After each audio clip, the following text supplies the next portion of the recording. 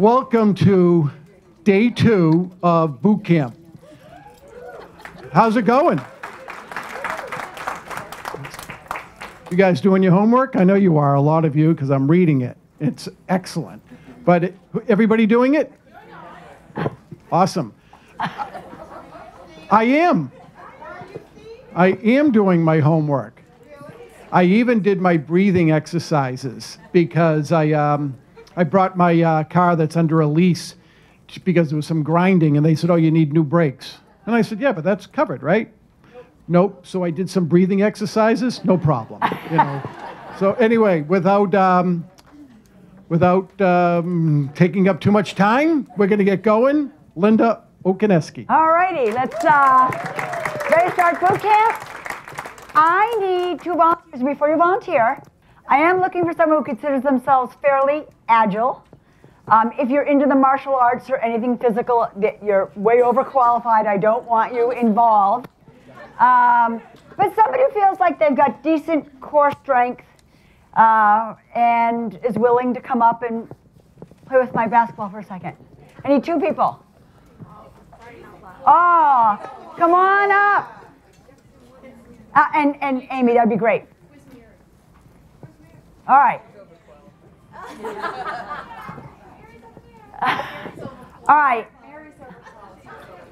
I'm going to give the ball to you. All right. So I need you. I'm going to get 10 seconds. Anybody got a 10-second clock going? Can someone get me a 10-second clock going fast? Come up over here. I want you to kind of stay between the screens. You can't leave the area between the screens, all right? You have 10 seconds, Amy, to get the ball away from her. Ready? Go. Am I traveling? I'm so polite. Time. All right. I'm going to give you a chance to do it the other way. Which other way? Ready? Oh, God. All right. Are you ready? Oh, wait, you didn't start yet. You're cheating. Ready? Go. Whoa.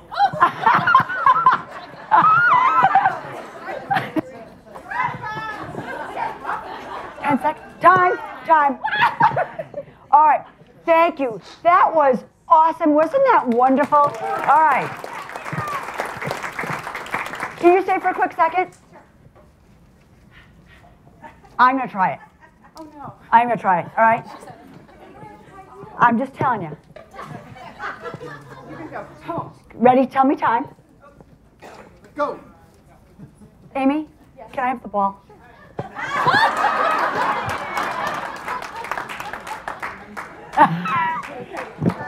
All right. There is a reason I did that. Several things go on here. We all knew what the objective was, right?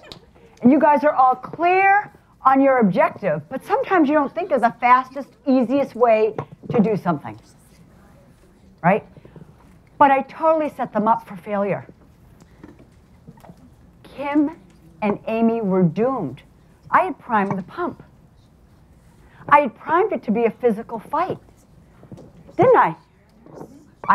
Nobody who can do judo, right? I'd made it a very physical endeavor. That's all they heard. So this almost always goes this way. They didn't think about the easy way. I had set them up to be physical and to make this a brawl. And sometimes real estate's like that too, between agents and everyone else. We set it up to be a brawl. So today I want to tell you is the most boring boot camp, except for our awesome speaker, Katie Clancy. But I'm going to be boring today. But I think it's the most important boot camp. You're going to say, Linda, I know that. I know you know it, but you're not doing it. You're not thinking like it. So I want to go over these things, and I want you to take them to heart, because I think this is the real difference between successful people and people who aren't as successful. But we're going to start with the homework, because this is the fun part. I love reading it. By the way, sometimes I dictate and things don't come out right. I once told Lisa Figueredo to kill her daughter. I didn't mean that. I actually wanted her to tell her daughter, but that's the way it came out. So we can have a little grace. It's a private Facebook group. Be yourself. This was my favorite of all the things I've seen so far. It's from Aldo. I'm going to meet with Patty Baker Nardone tomorrow as part of a campaign I've kicked off where I'm taking time to sit and really talk to people and get to know them better in 2020. Not just trading ideas, but really knowing a person. That's my goal this year. Isn't that nice? You go, Aldo. Isn't that nice? Great. So, there were so many excuses for meditating. I just cracked me up. Ready? I'm a deep thinker, sometimes a bit absent-minded. I like to think that covers it. All right. No, it doesn't cover it. Meditating is an intentional act that you actually have to do. I'm not asking like for really sophisticated stuff. You know, I can't remember what Tim's wise ass kind of thing was, but all right. Stacey Murray, the last thing. I am looking forward to seeing the difference in my life with the changes I am making today. In 2020, I am making a concerted effort to improve my health nutritionally as well as physically. I've also made the decision to be more organized, to divide my time between church responsibilities, work, and home life. Nice. Denise McCarthy. I wrote a text to my client that recently closed telling them that I miss texting them every day as they are great people. Why I like this is because we drop our clients like hot potatoes the minute that deal closes and we get our check, right? That's just what happens. The fact that Denise decided to reach out to somebody after the closing with this, but my favorite part is she shared what they texted back. Here it is. My client that I texted replied, I know we're your favorites, but you must be strong, move forward and buy and sell. Then she said, let's meet for dinners and drink. Is that an amazing referral client? Because Denise built this amazing relationship. Look at, she's rooting for her. You go and sell to other people now. When you get people who are selfless like that, that's amazing. Okay, Tim, I love your homework. It is maybe some of my favorite homework. So he writes, hey, I never said thank you for getting our asses back safe from the Christmas party, so thank you, you're the best. And he gets back, laugh out loud, hey, asshole, have no one else to thank today, so you chose me? Okay, I'm gonna guess that Tim is not regularly thanking people, and then when they get a thank you text, That was me.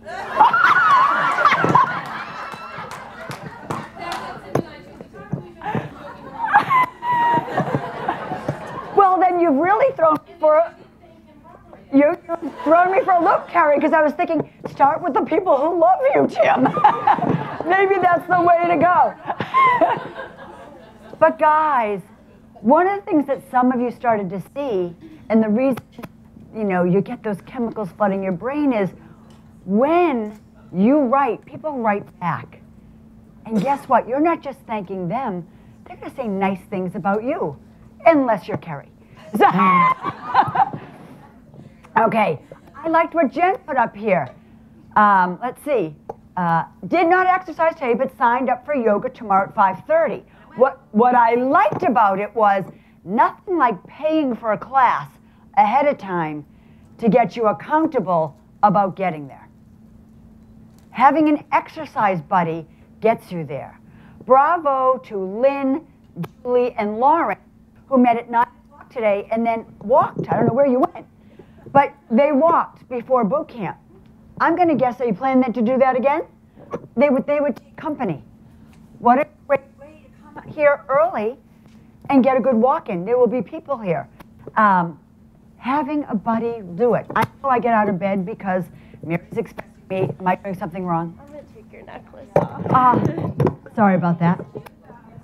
But it's ruining the mic, so heck with that. All right. I loved Greg Gale Winters here, says, 2 minutes of breathing before I talk to a crazy client. I just want to say this is an excellent method of dealing with crazy. I know she was joking about it. No, I wasn't. I really need it. But I thought, that's something we can all learn from. Heidi Russo. I don't watch TV or even know how to turn it on. But that was the only thing I loved about that was I sent a text to my 17-year-old thanking her for cleaning the house spotless. I went, what 17-year-old does that, right? So there were a couple of great things there. Did she have a party? That could be it. All right, always thinking. What Robin Gunderson said is 0 crap TV screen time. Reading myself sleep tonight. I saw people saying, I can't do a TV challenge, Linda, because that's what puts me to sleep. I have to watch TV. Listen to a podcast. There are alternatives. Just saying. Going TV less, a little scary. That woman lives alone with her 3 dogs. She said, my dogs love to watch TV. You know? Well, I'm not, so this was interesting. But it can be life-changing. Don't try to do everything I say, but these things should become habits, not just something you have to willpower through, because then it won't last. Bill Butler, will door knock expired listings? Now, you saw on a lot of these, I said, let's be specific. But in Bill's case, like, who are you going to door knock? He's just going to keep going till he gets an appointment. That's awesome. By the way, we all do so many things passively. I'm going to write letters to all the expireds, and they're going to ignore all your letters. He's going to go out and see them. That's getting out there and making it happen. Alberto, 1 hour of weights with Michael George. You know, their real estate team is going out together. I think that's great, and doing their weights. Lauren O'Brien, meditation. I actually stopped watching TV before bed last year during boot camp and listened to a meditation tape before bed instead. Tape is 1 hour and 2 minutes long. Very seldom do I hear the whole tape. I do notice my sleep is better as well. Nice to know. All right, so the following is taken from Brene Brown. Do you know Dare to Lead? She's written some great books. But she's got this phrase now that she borrowed from some ancient philosopher, but she's taken it up a notch. And I want to talk about a strong back. Those who are hugely successful are strong. I love that Rose picked Malala. I mean, talk about bravery. You know, I'm going to school, even though people want to kill me. It's important for women to be educated. Soft front. I know I tend to want to be strong back, strong front, right? But if you want to get something done and accomplished, you're going to do it with kindness. You're going to do it with priming the pump with people. That's what's going to make all the difference. And then, so I'd say that strong back, soft front is tough and tender, grit and grace. What Brene added to this was wild heart. Love this. Strong back, soft front, wild heart. Excited and scared. Are you ready to take the challenges? Get out of your comfort zone. And yes, it is scary. Acknowledge it. Successful people don't for a second, just because they put on a front, don't think that they're not scared about doing something new, doing something different. If they're not scared, they are crazy. Only crazy people are not scared when they should be. It. Ever heard of the it girl? Right? It was a kind of a thing in the 60s and 70s. I want to talk about it. This entire class is about it. That comes to mind when someone says he or she has it. What are they talking about? Sharon, right? Has it all together. Has it all, they have it all together. What else? It. Or self-confidence. They just beam self-confidence. What else? Spunk. Yep, they got mojo. Ethan. They have potential. You just feel it in them, don't you? What else is it about it? It is intangible. It's that amalgamation of everything. It's totally intangible. But so give me some of those characteristics of the it person. Make it happen. Making it happen. No one's kind of touched on what I'm looking for. Charismatic. Confident. Approachable. I think the it person has, did someone say charisma? Yes. Amy. Yes. Charisma. it looks effortless, doesn't it? It's never effortless.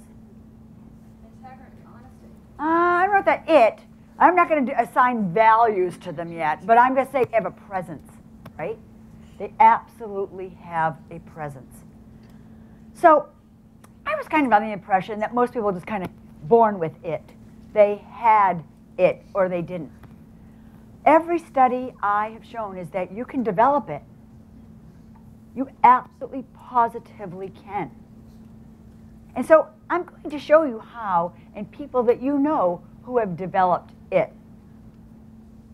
These people play like champions. Do you all want to play like a champion today? Yes. All right. Okay, this apparently is not the slide I thought I was going to. Sorry about that, so we're going to go to that.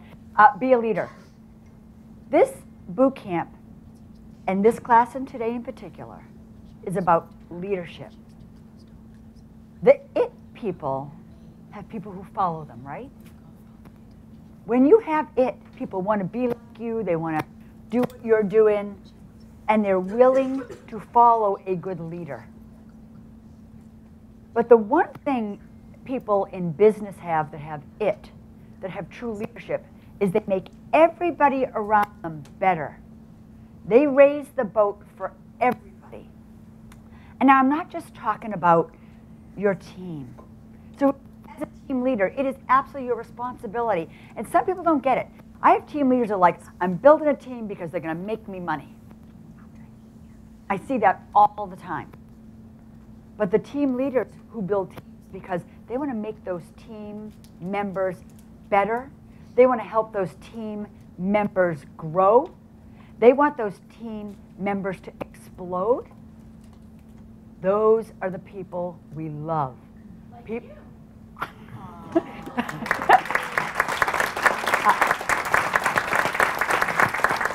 We all want to be lifted up. We all want to be recognized. We all want to be brought better and be better selves. That's what boot camp's about. But it's not me, Kathy. It's everybody in here that's participating in boot camp. It's everybody that's cheering someone on. But we're going to talk about the hard stuff in a little bit. The hard stuff about growing a team and making it better. Martin Luther King, people followed him because he had a purpose. People knew unequivocally what he wanted. He had a dream, right? He believed. People love to follow people who are on a mission. But think about your mission might be, we're going to get through this listing. We're going to get through this deal. You know, this team is going to succeed this way, and we're going to achieve this together. That's what this is about. I was shocked to find out that Steve Martin, Lady Gaga, Amy Schumer, and Brad Pitt identify as introverts. Would you have picked Amy Schumer for an introvert for 1 second? Never. No way. Completely. She completely shuts down. She doesn't like to be around a lot of people, but she turns it on. Turns it on. She brings out her it. All right. I want you to take a leap of faith here. I'm going to suggest right now that people who have it have an uncanny way of acting all day long. And I don't mean acting in a bad way. If you look at the roots for acting, action, it just means to do. It's what they're actually doing all day long. They're acting. So let's look at the attributes of really successful actors. And let's differentiate right away between good and bad actors. Bad actors are unemployed, all right? But if you look up the definition of acting, I want to tell you right now, it's the 15th definition is pretending or feigning. All the definitions of acting are doing and being. So I don't want you to think I'm trying to make you into people that you aren't. I'm trying to have you live up to your potential and act it out every day. Have I made that point clear? Okay, because I don't want you to think, because it's interesting. So one of the first times I was a big hotel room, I dragged my 3 kids, they were in high school at the time, to come and see what mom does. And when I got home, my daughter was like, I don't even know who that lady was. You know, who was she? I said, well, that's how I am all day long, but apparently I'm not that way at home. All right? That was very, I heard her. All right, actors have great memory. They have to memorize all those lines. All right, let's talk about little things, and let's talk on the first thing we're going to get good at in terms of memory. Names. I know you're bad at names. The more you tell yourself you're bad at memorizing names, the more you're going to be bad at memorizing names. So today, I greeted every single person I could, except for Cindy. I forgot her name temporarily, but then I went and found out who it was, by name. 2 people greeted me by name. Megan used my name, and it was Tom. Only 2 of you. Now, no big deal. I know you know me, but I'm going to tell you, when you meet people on the street, you're at a party, and if you use their name, they are honored. Has anyone bothered to learn the names of the women as you come out front? That's Rose and Bianca. You might want to write these down. These are lovely people who are trying to learn all your names. Becca. And Becca. Is Becca's out there too? Becca. Thank you, Rose. The sweetest sound to anyone's ears is the sound of their own name. All right? So there are ways that you can get better at learning names. Say, for instance, I was just being introduced to Annette. I might say, hi, Annette, I'm Linda. You know, we have a little chit-chat, and I'm going, Annette, I didn't know that about you. I've now said it twice. And when I leave Annette, I can say, Annette, I really enjoy getting to know you. If you can say it 3 times, it's going to stick in your brain. We all need to get better at that.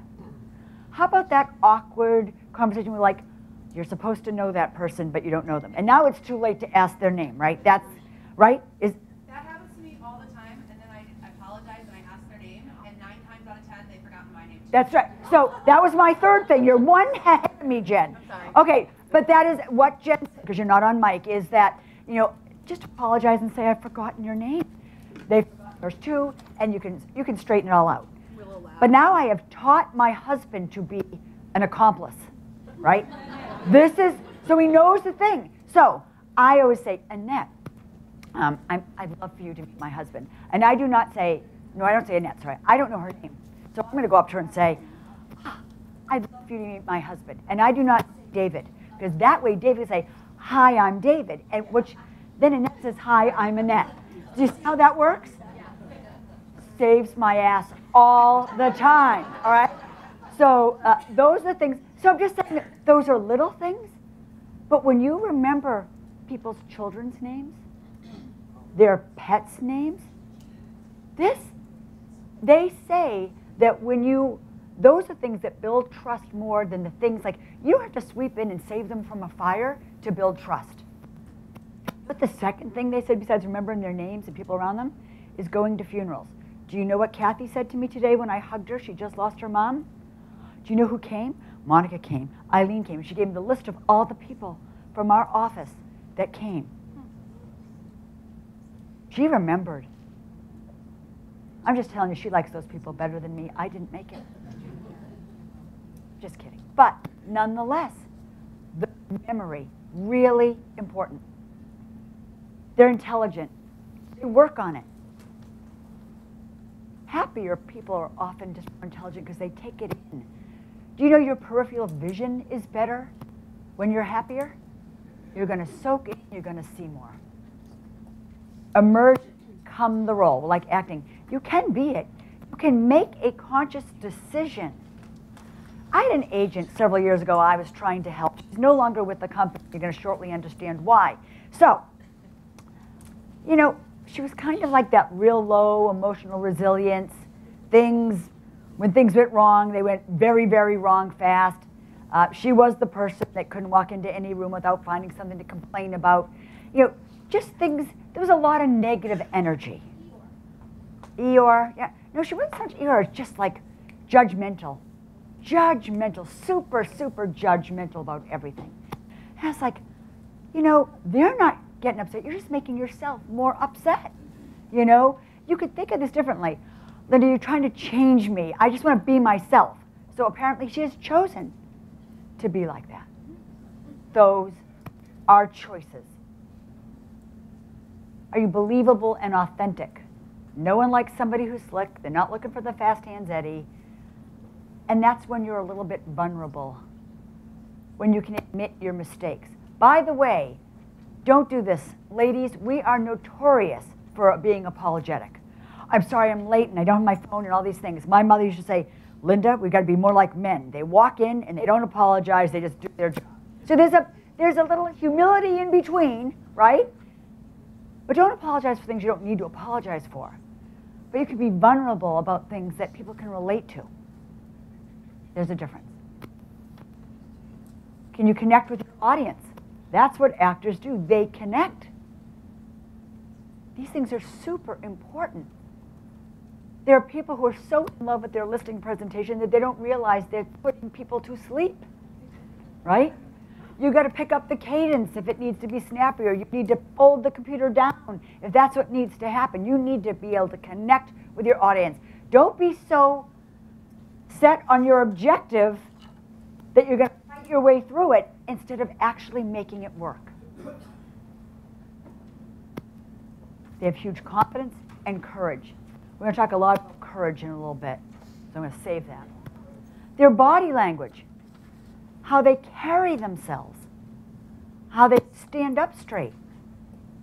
Do they make eye contact? By the way, you can do everything too much. Eye contact is great. I can be looking at Dell now. I spent the rest of this boot camp gazing at Dell, right? That would not go well. So, you know, everything in moderation. Everything in moderation. They're brilliant listeners. Brilliant listeners. And we are a group of agents, and part of our success is that we talk so much. And actually, we talk too much. We're talking about that Friday. Focus and concentrate in the moment. Be in the zone. And what I mean that is that if you ever show up at a listing appointment and your phone is on the table, I can tell you right now you've completely devalued your clients. For some reason, something, you know, whatever Rose wants to get to is more important than me right now. It's my camera. It's okay. This is for your camera. I get. But just beware of these things. My husband and I love to go to restaurants and watch all the couples not talking to each other. Right? That's what happens. Like, can you believe it? Micro messaging. You are sending out messages whether you realize it or not. You're sending out messages when you use my name and when you don't use my name. When you wear a lot of hair product or you've got your nails 6 inches long. You are sending out messages with every single, how you carry yourself, how you dress. You've got body art all over, it's a message. Everything you do is a message, whether you want it to be or not. Be aware that you're sending those messages out. Your vocal skills. A lot of people are kind of monotone, especially on a listing presentation. They just start and they just keep going. You're going to be listened to more if you pause. Did you feel that? Miles Davis says the music is between the notes. Those pauses. Also modulating your voice. I got excited today. We bring it down. You're just much more interesting that way. You can be more interesting with the way and using your voice that way. Super important. And of course, presence, that charisma, and that's it. And this is how you build it. So we talked about objective. I don't want you to ever go into any appointment without knowing what your objective is. You know, it might just simply be I'm trying to build a relationship. It doesn't have to be I get the contract signed.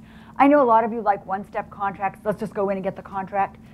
I feel like, yeah, you got the contract, but you know, it seems like that's what that was all about. If you're building the relationship, you're going to get the contract. Don't make that the objective. I was floored. This has been out for years, and I just noticed it because I've been on Facebook for this group. This little commercial for a product. Ready? It's the new year. The new you. Be upright. Be confident. Be energized. Be great. Be yourself.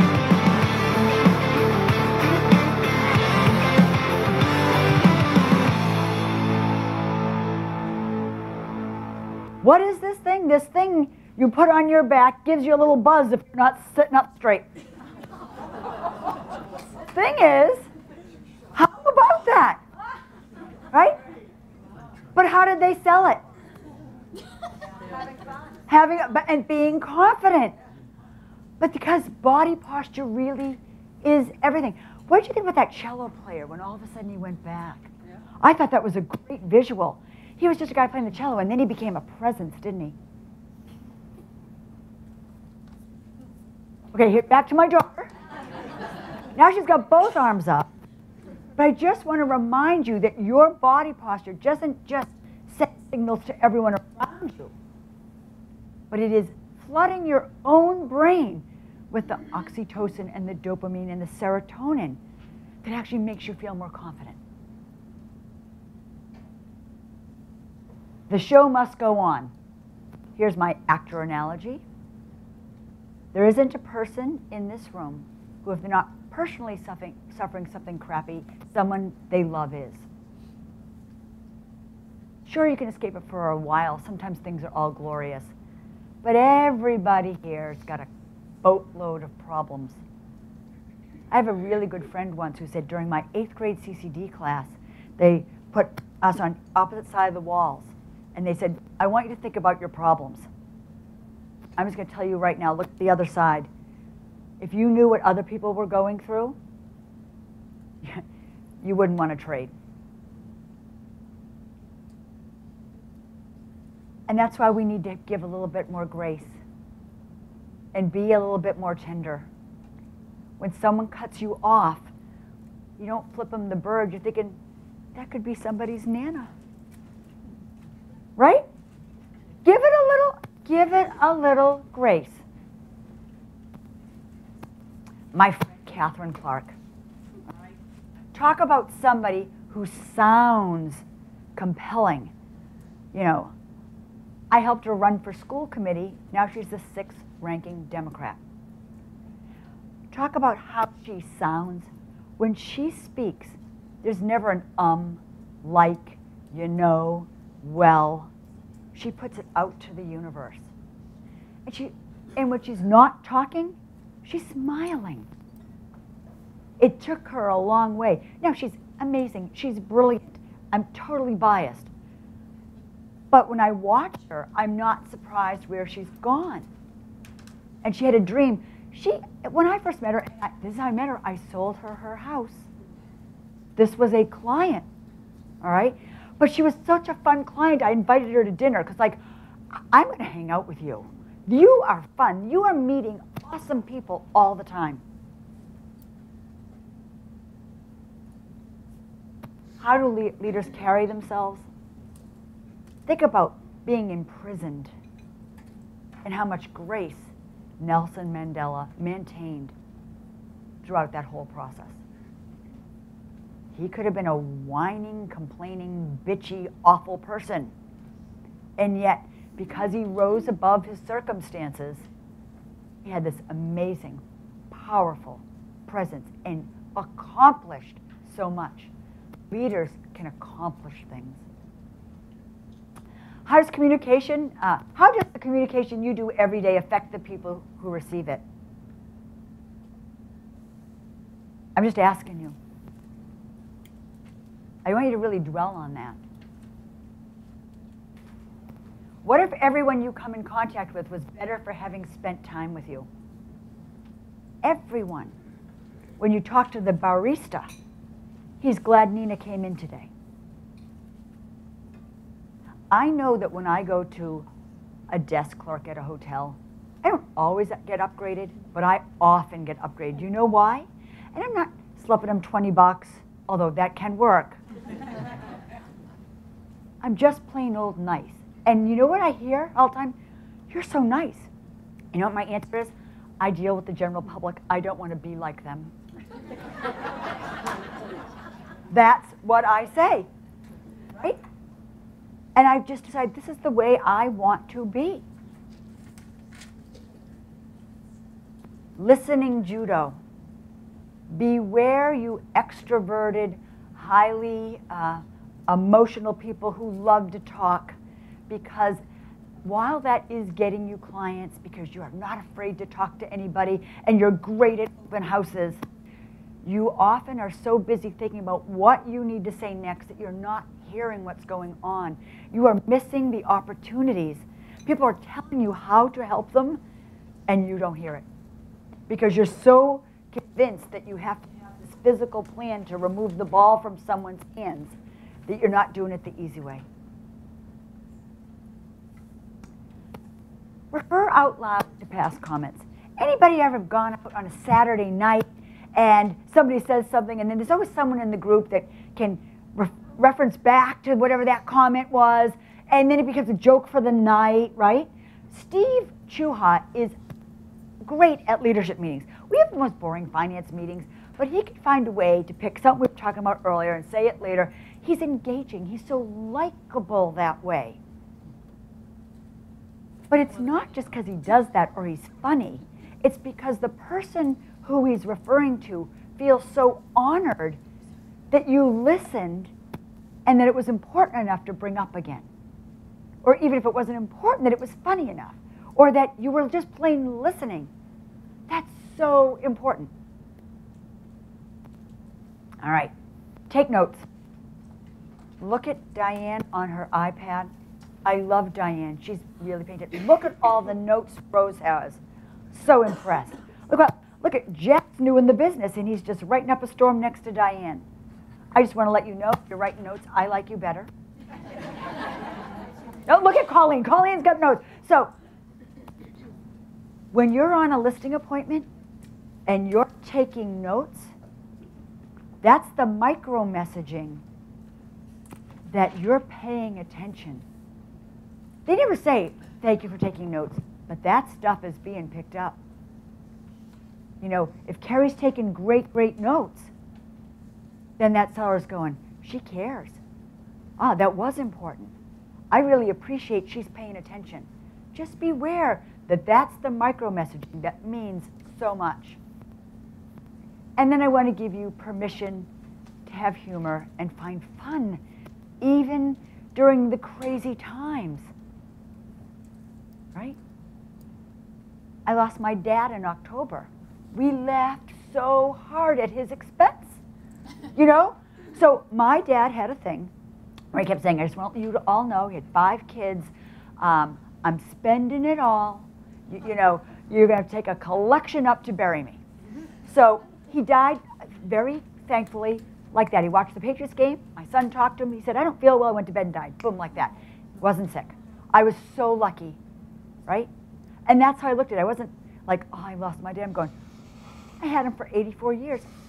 2 of my 3 kids were in their 30s and had 2 grandparents. Like, how lucky am I? It got me through the grief a lot better. But here's, so I get on a plane. That next morning, 6 o'clock, he died at 9 o'clock at night. And so we go to the funeral home. And the guy at the funeral home says, now, we're going to ship your dad's body back to Boston. And would you like to pay now, or we can send him collect? And I started laughing. I thought, oh my God, my dad would love to be sent collect. But I said, no, we'll pay you now. He's going, what's going on? But you can find humor at like your most down moments. Positive energy. I'm going to ask you right now, when you go to work out, you know, sometimes you just drag yourself out for a walk. When do you have the most energy? Before you work out or afterwards? It's universal. Why is that? You get blood flow. First of all, there's physical reasons. The blood's flowing, you got the oxygen in, you know, all that dopamine's coming in. I had a friend, Catherine's son, joined the track team, and he went out for the first week, and he said, I don't know, I heard the dopamine was supposed to start kicking in. It's not kicking in with me, and he quit. But anyway, those things can happen. But the reason is energy begets energy. All of you have to-do lists. You just got to start on them. They say writers, when they have writer block, and you could sit around, I know this happens to me actually, the presentation, and my mind's going, and I just can't get going, I can't get started. But the minute I get into it, I can't stop. So it's just about taking the energy to start. And that positive energy is contagious. Just like at the airport, the people looking at their watch, you know, we are all wirelessly connected. It just makes for good leadership when you have good energy. So, when do you get to relax? Should you keep that energy up when you walk into the gym? Should you still be on? Should you be on when you go into the office just to make a couple of copies? You should be. All right. So when you come home, should you still be on? Are you going to bring the depressed, low energy self home for your loved ones? I don't think that's the way to go. If you're going to think about it, if you really want to live this life, you live it all the time, you can relax when you go to bed. Or go and if you don't have the energy, go do some yoga, go do some meditation, take a nap. But you should be on all the time. Diet, exercise, and looking good.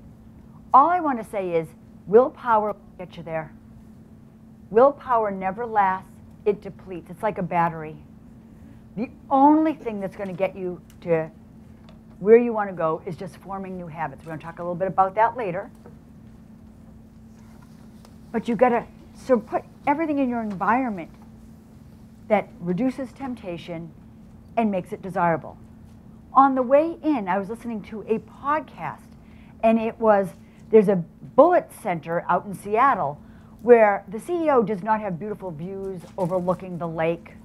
No, they built the staircase on the beautiful side of the building, and it's a beautiful Douglas fir staircase with beautiful landings, with beautiful views. It's 6 stories. They hid the elevator in this building. They're like, where's the elevator? Well, you have to kind of go down a little hallway and go through a door. It looks like a closet. To encourage everybody to take the stairs. I'm using this analogy because that's actually how habits change. People now go into that building, and they're meeting people on the stairwell. They're having conversations on these beautiful landings. You know, some of them need a little rest because they can't go to the 6th floor. But they've integrated those steps into their day, and now it's just normal.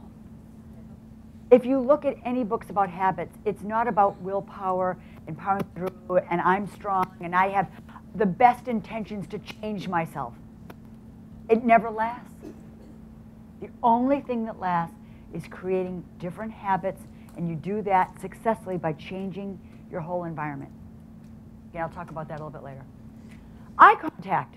I already did eye contact with Dell as much as I would love to stare at you all day long. Remember that that's really important, but if you're sitting in front of 4 people because it's an estate on a listing presentation, and there's somebody looking at you like they want to execute you, we tend to ignore them. It's not a good feeling. That might be the person that's paying the most attention to you. They just have that resting bitch face. You know, that's what's going on, right?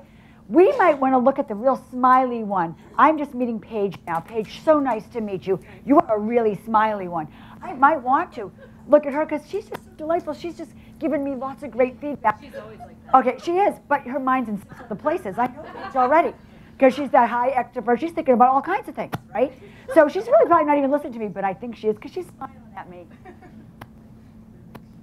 Okay, preparation and spontaneity.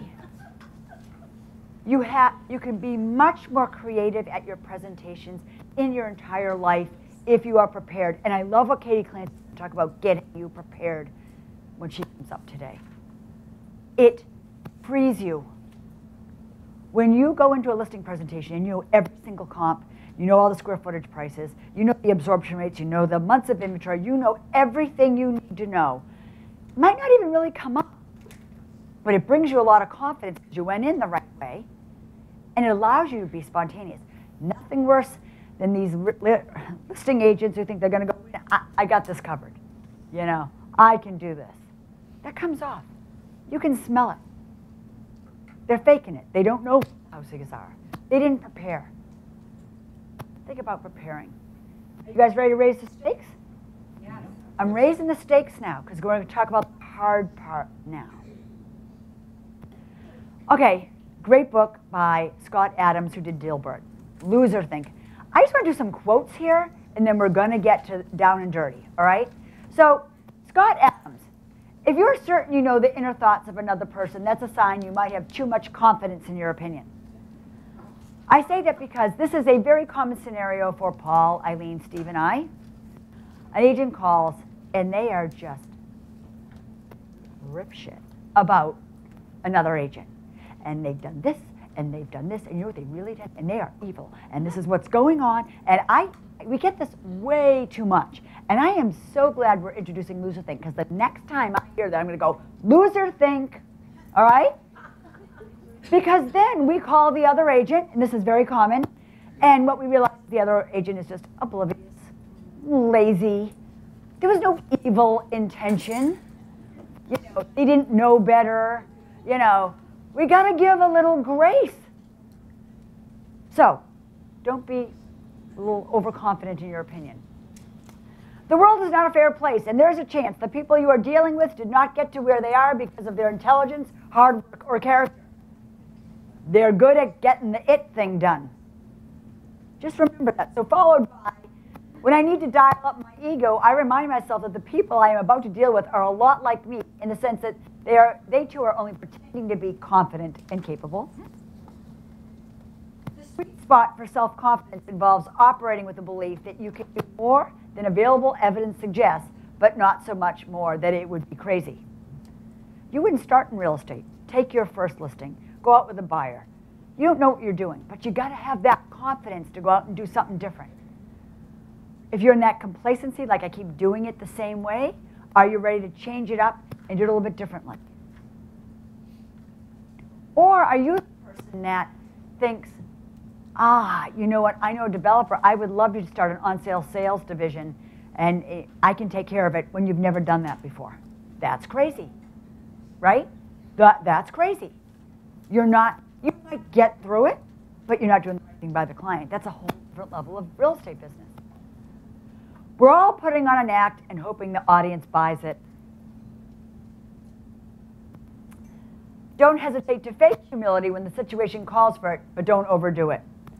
Sometimes you need to dial it back and say, you know what, I might not be right, this is what I'm thinking, even when you really think you are right. Because it is not worth winning the battle to lose the war, as they say. That means you're in ego jail. Don't let yourself get into ego jail. Effectiveness is more important than ego. The best solution is often unrelated to who is at fault. It is loser think to believe otherwise. Here's a common scenario. I get agents who are just so upset because we don't pay unless we have compliance paperwork. They get right down to the closing. They're the listing agent go, the buyer agent never gave me back the lead paint form. And now I can't get it. I've emailed, I've texted, I've called, I can't get it. And I just want to let you know, if you want to complain, call Eileen. She's so much nicer. Because you know what I'm going to say?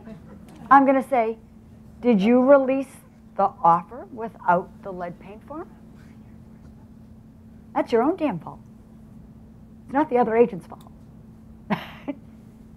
Now, there is a time when you're the buyer's agent and the listing agent is so lazy they don't even have a lead paint form. And now you know you're going to real estate jail. So call Steve, Eileen, Paul, or I, and we will start to build the case for when you go to court and you're in real estate jail that you did everything you could. All right, that's all I can do for you. All right? But really be careful that sometimes the other thing that happens to us is people call with this big problem. They want to tell me this whole story about how we got here and how bad the other agent was on the other side. I hear it all the time. I'm going, but really, I'm just telling you, I'm a driver. I don't want to, like, if you're going to tell me the time, don't build me the clock. You're like, I'm not, just don't do that. Come right to, like, what's the problem? What's the problem? Just a sex, says Siri. That was pretty good. Okay. If you're coming to me, I'm going to say, what's the problem and how can we fix it? Even if it wasn't, Siri is listening to me. That is so funny. Trying to help. All right. But do know that the person who caused the problem might not be able to solve it. You might have to solve it. How many times as real estate agents have we had to step in from the other side because they're not going to get it done? We're just going to have to get it done. All right, so if you're going to be a real leader, you're going to have to lead clients. You're going to have to lead your team. You should be a leader for everyone in your office. You should be a leader for your family, your nonprofit organizations, everything. You need to think of yourself as a true leader. And if true leaders are the people who want to grow everyone around them, they can only do that if they start to confront some of the hard truths, the flaws, the negatives, right? So I'm going to start with, I want this to be a mantra. I accelerate curiosity and minimize judgment. I just want to know more about the situation. I'm going to refrain from judging on the situation right now. Because that'll take you in whole different places of leadership. Right? If you're thinking about, I'm going to accelerate the cure, I'm going to find out more about this instead of judging. Let's talk about high-functioning teams. And although a lot of you are real estate team leaders, I'm talking about teams everywhere, just like I just said, at your church, at your temple, in your family. You want to be a high-functioning team. Sure, there are team leaders who are trying to build their teams. I'm going to tell you, it's the difference between dysfunctional, functional, and highly functional teams. And it's like one thing. Most teams are just people kind of doing their own thing, right? Most offices are like that. I am on a mission this year to make Leading Edge a high-functioning team. That means the whole organization. And I do that by bringing people up, and I do that by helping them grow, and I do that by confronting the hard stuff. Everyone in this room think about their most trusted friend or colleague. Someone comes to mind, your bestie. Something's wrong. Do you want them to tell you what you want to hear, or do you want them to tell you the truth? You do. But why do you let them do it? Because you like them and trust them. You've built that relationship. You are able to do that. But it's hard. Most teams work hard avoiding talking about the real issues. This is it. This is the fundamental thing. They're so darn polite. They don't want to deal with what's irritating them, what's wrong, what could be better. They'll hurt someone's feelings. If you really love someone and they need to know something, is that hurting their feelings? So yesterday at the end of boot camp, I'm in Boston and someone comes up and goes, Linda, you have lipstick all over your teeth. I'm like, I've been standing here for 2 hours and now you're telling me? All right? Okay, I'm saying that because they didn't want to interrupt me. They were being polite. Would I really have wanted to know that earlier? Yes. Absolutely. This is a simple thing, right? That's an easy thing to fix. Most problems I'm talking about aren't easy to fix. It's the way people are behaving. It's the way people are reacting. It's they're not showing up on time. They're not following up with everything. And you're kind of forgiving that. You're letting it go. You know stuff's going on. But your team cannot be a highly functioning team if you're not dealing with the issues. And every team has issues. The teams that function the highest are the ones that deal with the problem. Straight out. And they do it out of love. They do it out of making people better. So the route for confrontation, which sounds like antagonistic, right? It's got a bad rap. When you look at what the word really means, confrontation means seeking the truth. Very simple. Just seeking the truth. Never assume your truth is the truth. Especially when you go into a conversation. If I went up to Jen right now and I know I'm right? Because I do know I'm right. What does that mean? It means she's wrong. And we've all heard the truth is somewhere, right? Oh my goodness, everyone's so excited to hear Siri today. So, high-functioning teams get to the truth, discuss the hard issues.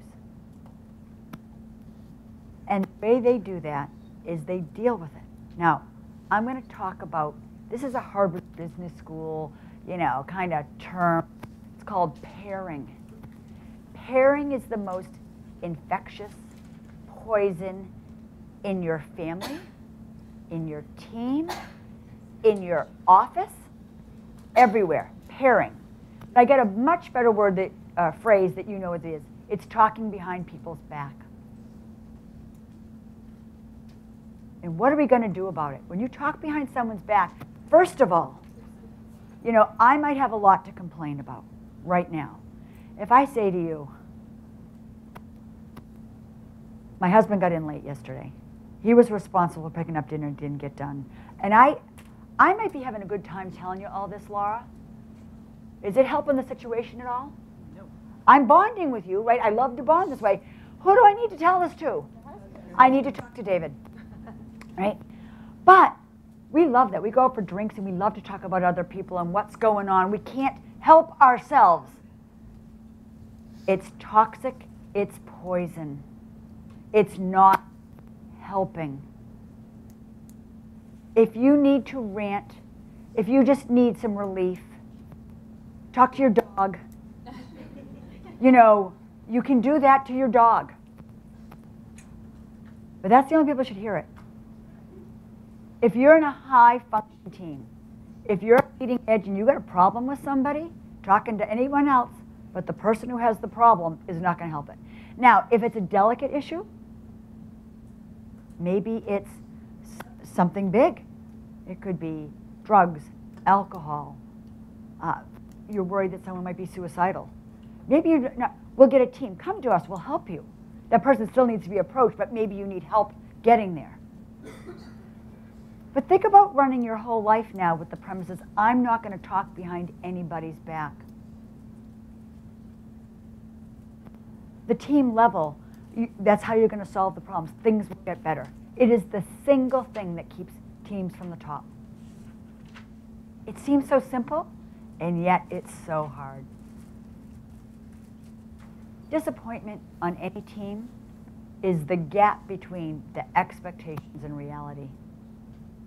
It's why all your clients are upset. They thought you'd call them every day. You will think that unless you tell them you're not going to. Set the expectations. I set the expectations today because I know that a lot of you came to boot camp because you can't wait to get the real estate stuff, right? You want the magic at the listing table. You want the magic with working with buyers. You want the objection handling. We're getting to that. But I'm telling you, this is the stuff that makes all the difference in your entire real estate career. Now let's take it to another level. And this is my new idea. Mary, I didn't do this. Wrote of this. I said, I need a picture of a agent with some sellers. And this is what she came up with.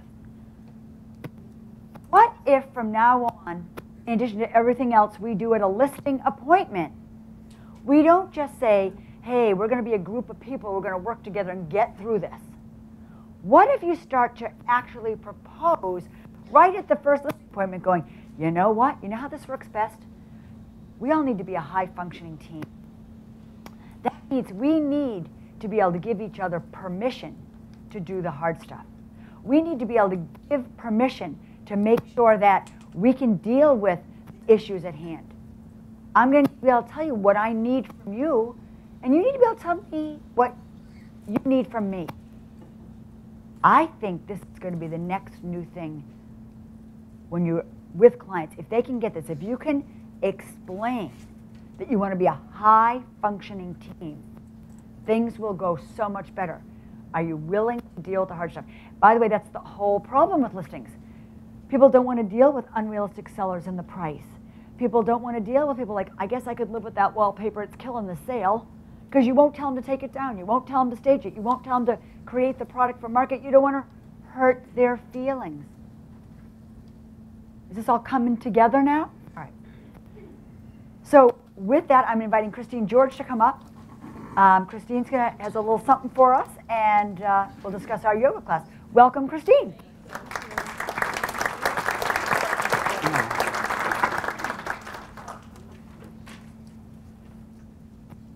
Hi, everyone.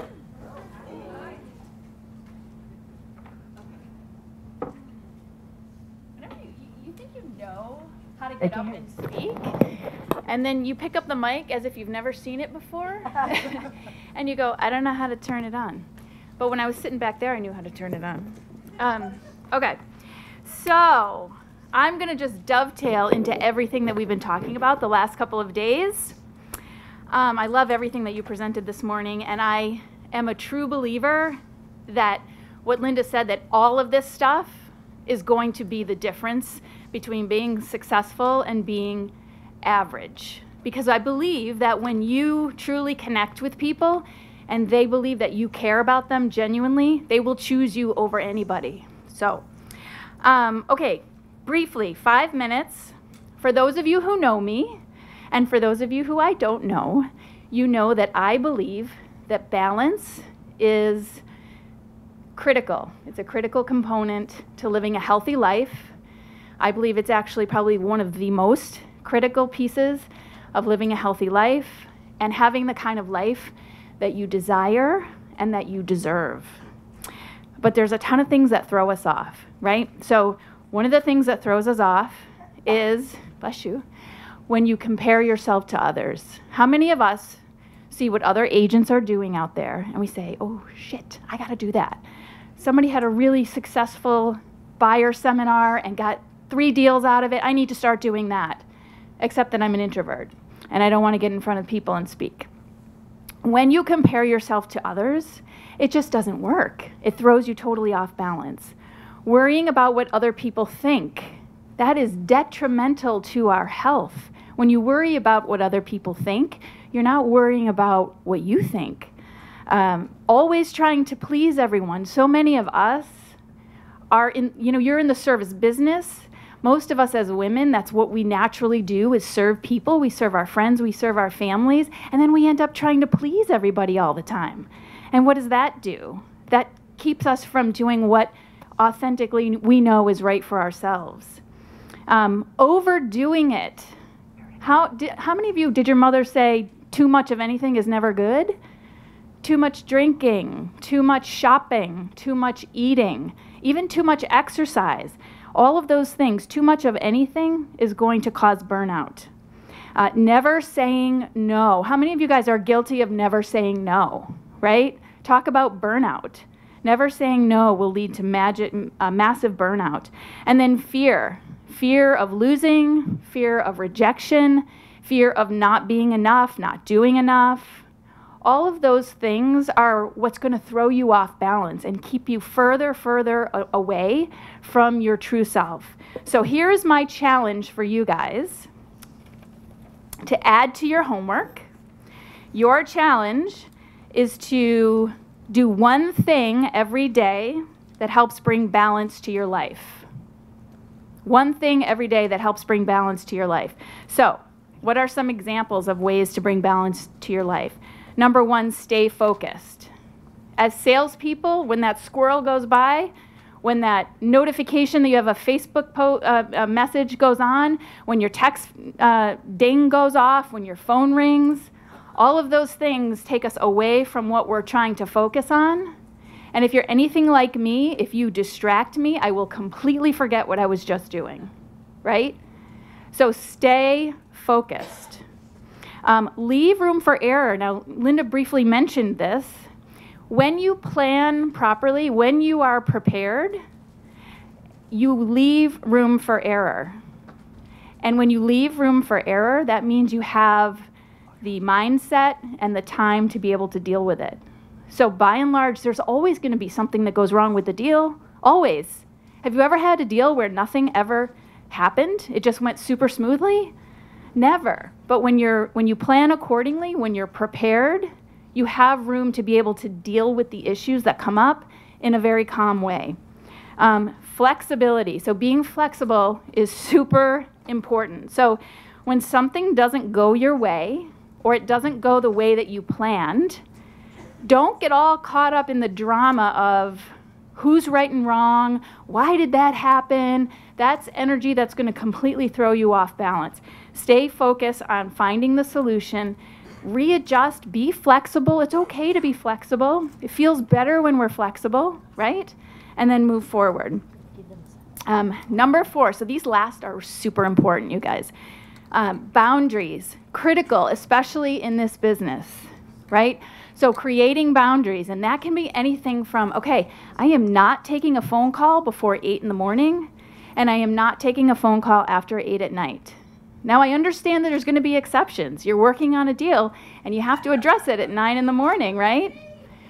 But if you create those boundaries for yourself, then you're creating space for balance so that you can focus on other priorities in your life. Vacation, birthdays, anniversaries.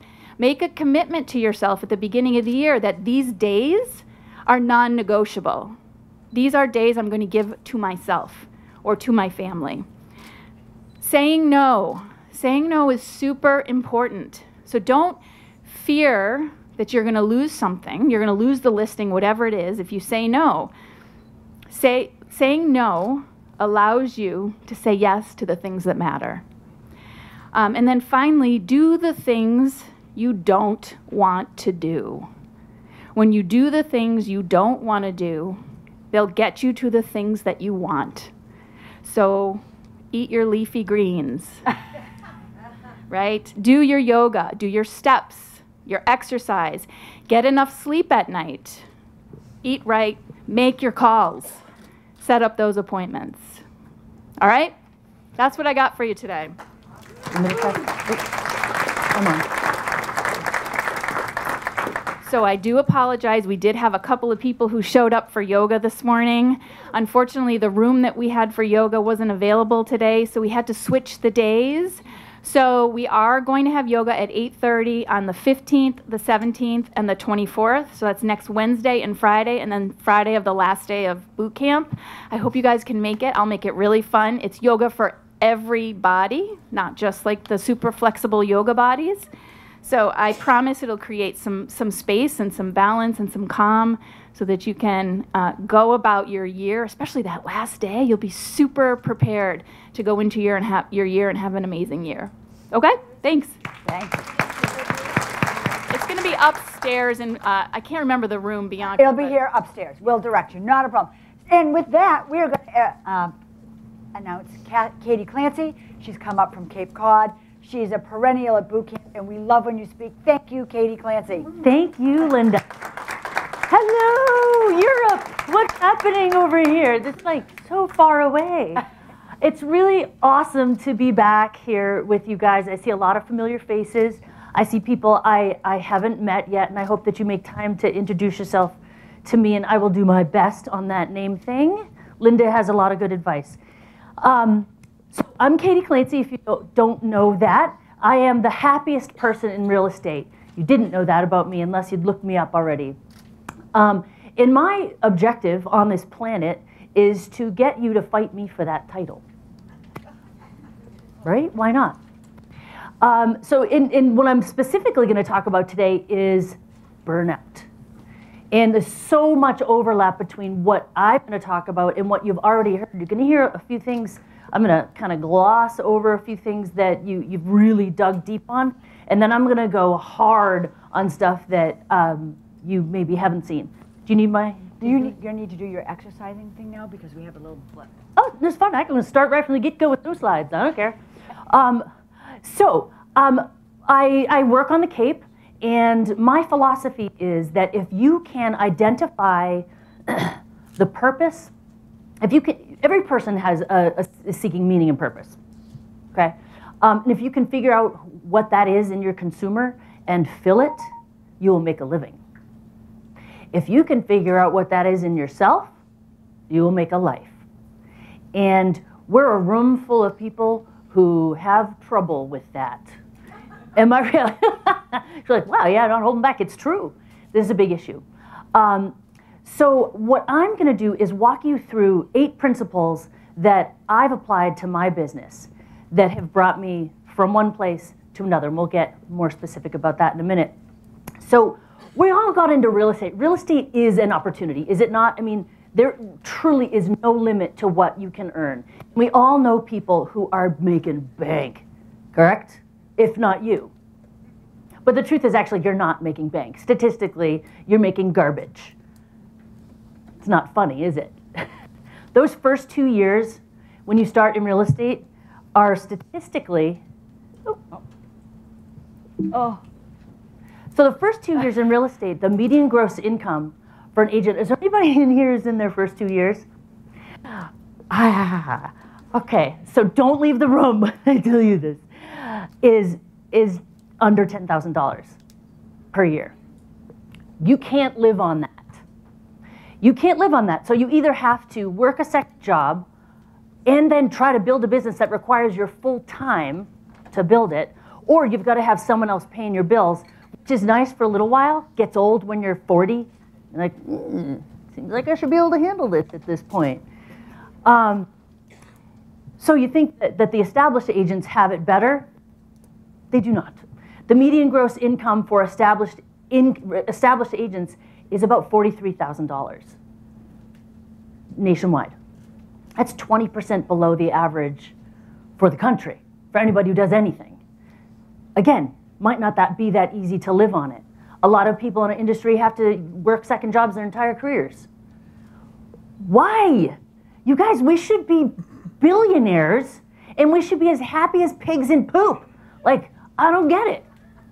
Right? We don't because, all right, let me see if I can make this move. I can make it move. All right, so we're just gonna make sure you know what's happening. I'm giving you the introduction right now. We're gonna hit 4 different, and you'll get lots more exposure to these slides and these very specific topics. You've got the opportunity, you need the mindset, and you need the habits. Because the opportunity is nothing until you apply those things. We all want health, wealth, and happiness. It's in our Constitution. It's always been a thing, it will always be a thing. This is, you've got all the opportunity in the world. Here are the sad facts about what you actually do make. And here are the sadder facts about how happy and healthy you actually are. You're a hot mess. As a people, I say you, we have elevated levels of divorce, substance abuse, depression, suicide. We laugh because otherwise we'd cry. It's kind of a bummer. Add on to that the external stuff that's going on right now. These are the top 8 threats for our industry right now.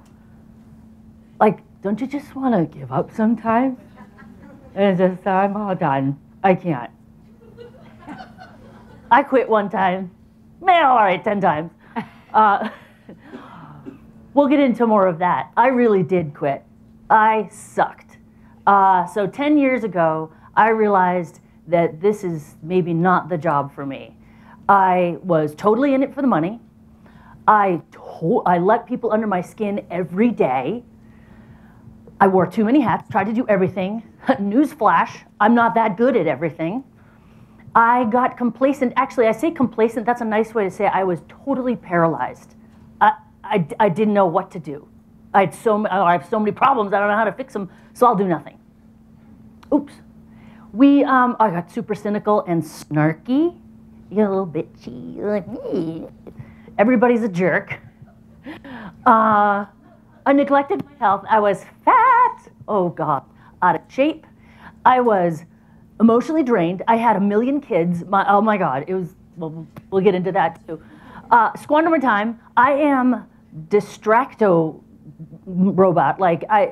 And so many of us are, and it's actually a gift. The ability to focus on so many things. We joke about squirrel and being ADD and all that stuff. It actually is a superpower in a lot of ways, but you gotta harness it. Did not harness it. And I really believed that I had to choose between money and happiness. I could not see where they could exist together. It does not have to be this way. I don't know if you can read this. If you follow me on Facebook, I posted this recently. So 10 years ago, all these other facts, but we'll get to like the real estate part and the money part. So I had a kid that was my little baby. So when I first started in real estate, I had 3 kids, and I'd just gotten them all in school, which was awesome because I'm so smart and smug. I kept my day job. I had benefits. My husband's business was doing great. So we're going to start real estate, and I'm just going to crush it. And immediately got pregnant with that kid. So now I have a newborn going to open houses. I told people I was staging it with grandchildren with big second home market. But so I had all these kids in all these different schools, one in nursery school, one in elementary, one in middle, and one in high school, all girls. Sit with that for a minute. Okay. I couldn't afford contact lenses. I went to the eye doctor and I'm like, I knew I was kind of low on money, but they're like, no. I'm like, all right, fine, I'll get glasses. So I go over to where the frames are like, oh no, honey, you can't afford those either. And they open this little drawer of like 5 different choices of these little like wire, I'm wearing them, and that's what I'm wearing right now. Those are my little poor person glasses. But whatever, tried to be cheerful, kind of, buck up, get through it. My mom bought me my winter coat, which would have been cute if I was 4, but I was 40. And my house was in foreclosure. Oh, and my husband's business went under because what led the recession? The housing crash. And we were both in housing. It was pretty bad. In fact, we joke now about it, but my husband and I did the math. We couldn't even afford to get divorced. Yeah. My dream at that time was to close $5 million in sales. I knew, because I did that math. I'm like, well, if I could close $5 million, I could pay my bills and we could get caught up and it'll be okay. And every year I would try and try and try, and I just couldn't get there. Then, and I'm not going to, it gets worse. It gets really dark and really terrible. I really don't want to bring you down. I just want you to know that if you're in a bad place, if you're in a tough place, you can get out of it. You can get out of it. It's going to start, I'm going to teach you the things to get out of it. But when I was in the pit of darkness, and I couldn't get out of my own way, I couldn't do anything right, I started to change my mindset, and we'll get into that. But if you look, this is what my dollar volume was then in 09. I'm shooting 40 million this year, and I'm going to hit it. You guys, like, my goal is $7 million this quarter. And I'm halfway there. Like, pinch, pinch. What? I'm not special. There's nothing special about me. You don't need to be me to do what I did. You got to be you, every piece of you that you are. We'll come back to that graph. You have the opportunity, and this has been banged into your head for days. You have to take them seriously. You have the opportunity, but if you don't employ the mindset and the habits, you have nada. You have nothing. You have a pretend career you're not taking seriously. So we're going to start with the mindset. So we're going to go through 4 pieces of sort of 4 tactics to get your head on straight. It's the fuel for the journey. This was the biggest one. So when I was super sad and couldn't solve any of my own problems, I had this weird like epiphany thing where I said, well, if I can't solve my problems, maybe I can help somebody else. Maybe I'll just, and I don't even know where this came from. It sounds like very sophisticated and smart. I imagine intuition had something to do with it. I was like, I'll just be a blessing to other people. I wasn't blessing anybody at that point. I was grumpy, my gosh. So I said, well, I'll just try to be nice to other people. And I actually started with my husband, who, believe me, I did not want to, because of course he's the source of all the problems. I had nothing to do with it. And I started to like try to help him and like say nice things to him from time to time. And it was kind of funny. He liked it, and he was nice back. We'll get into more of that. But the problem that I think a lot of us run into in this industry is that we are so focused on the pay. And there is nothing wrong with that. You can make bank, and you should. There is no shame in wanting to be rich. So don't make yourself wrong about that. You just got to put it in its right place. There's more to motivation than that, because pay is great. The promise of pay will get you started. It will make you write down a big goal. It will make you say, I am door knocking on Saturday. I am totally doing that.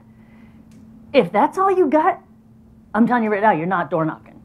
Maybe once, maybe 2 doors. And then you're like, that was terrible. I'm never doing that again. Let's bring the goal down. I don't care. It's fine. You need to start. So I want somebody tell me, everybody, I want you to think right now, everybody, you don't need to say it out loud. What is to you in 2020 a boatload of money? Like life-changing dollars.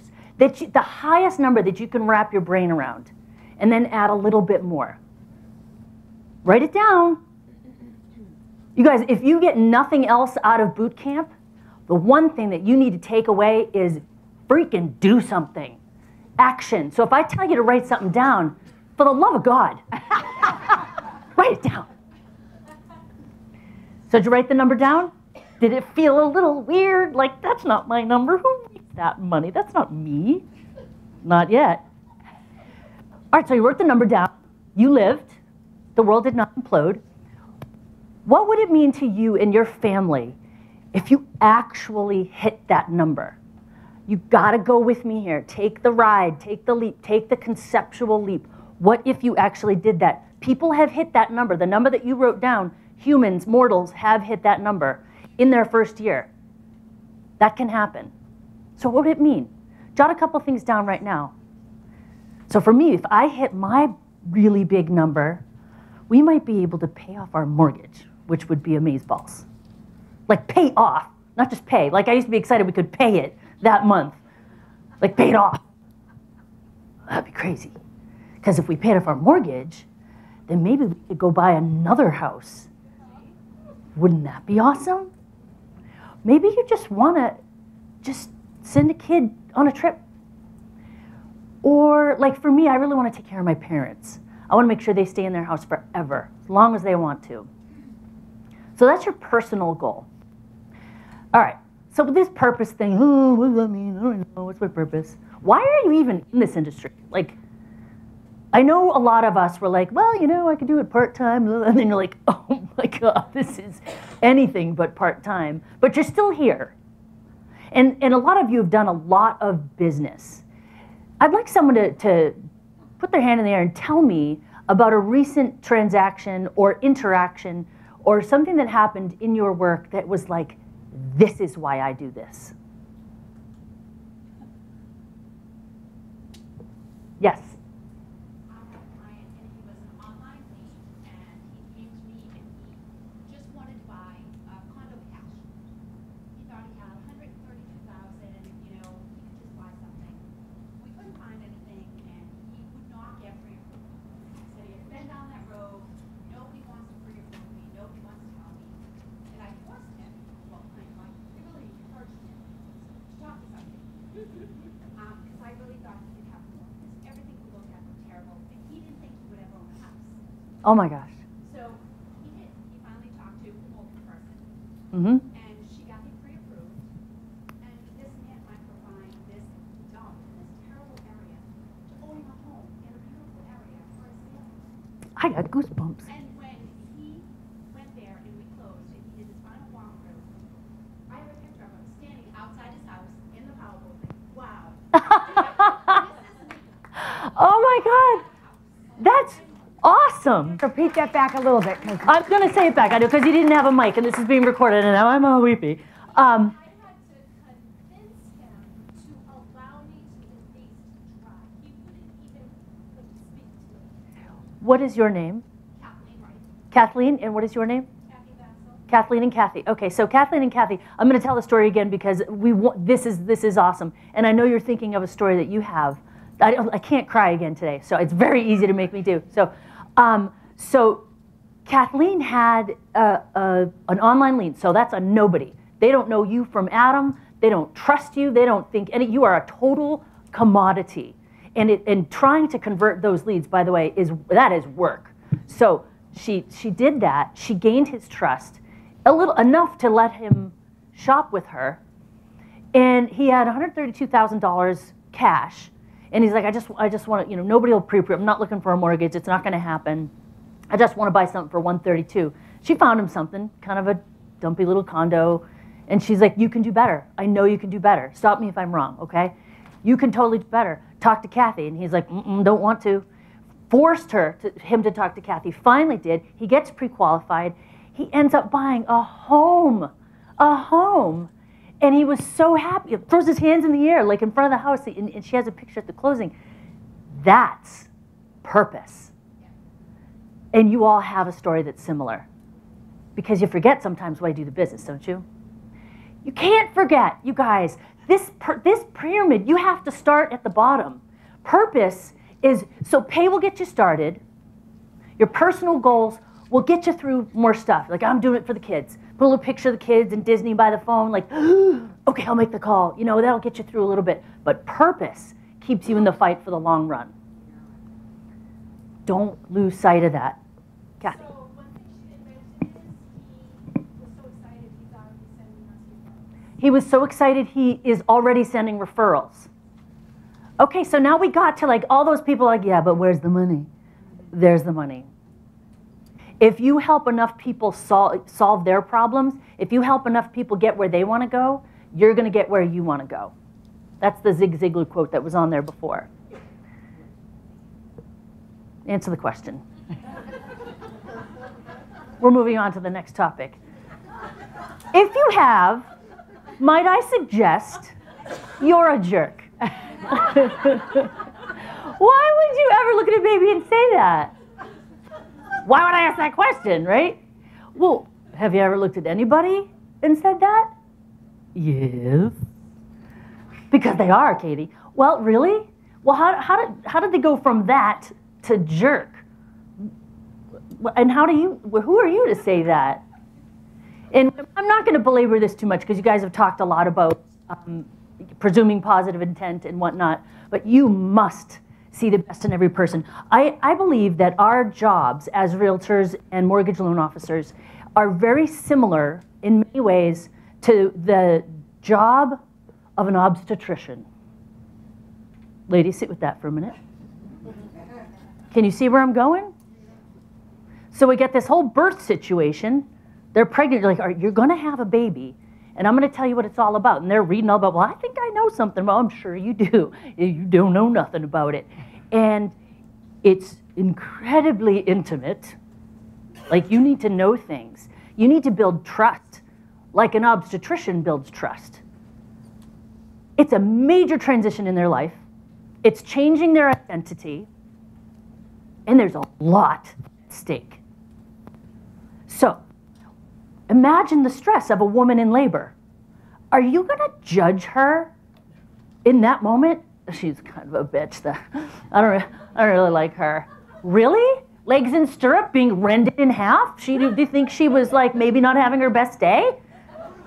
It's the same thing with real estate. Did I cross the line, Linda? Sorry. It's the same thing in real estate. People are not at their best.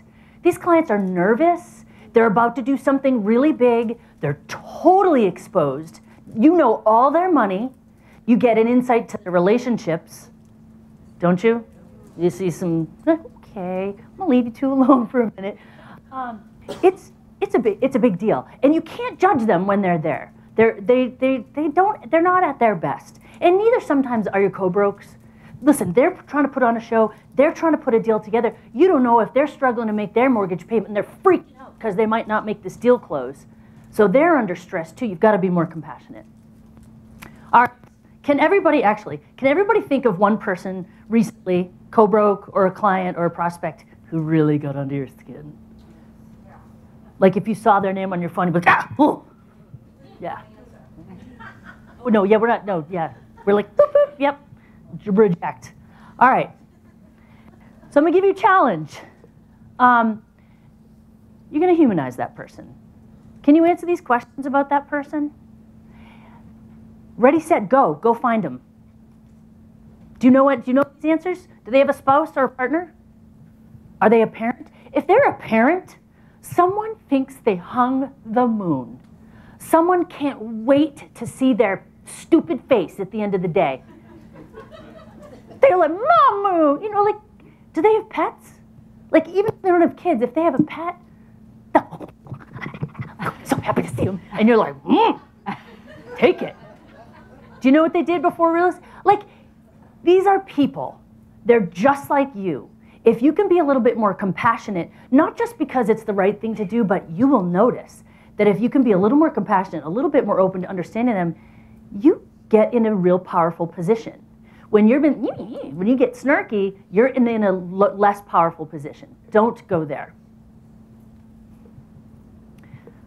All right. Staying with, oh, did you? Okay, go ahead, take a picture. I'll make the slides available. But if you don't go do this, shame on you. Again, going to the theme of action.